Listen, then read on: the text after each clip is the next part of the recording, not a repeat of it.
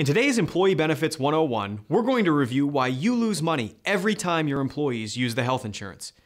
It all starts with a lack of transparency around the quality of services and the cost of those services.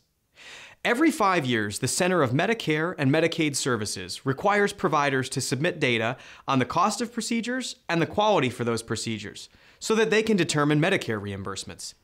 Today, we're going to look at one procedure in Allegheny County, Pennsylvania. There are 15 facilities in Allegheny County that reported enough data to be included in the comparison.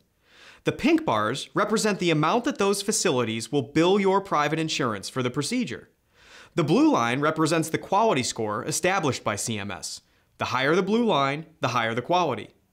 If we only look at the quality and cost for this procedure, it becomes very clear that the fourth hospital from the right is where we should go for this procedure. But now let's put the names of the hospitals on our chart. The highest quality, lowest cost facility for this procedure is Heritage Valley Zwickle at $22,800.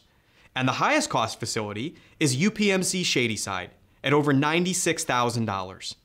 This means that you could save $75,000 by choosing the best facility.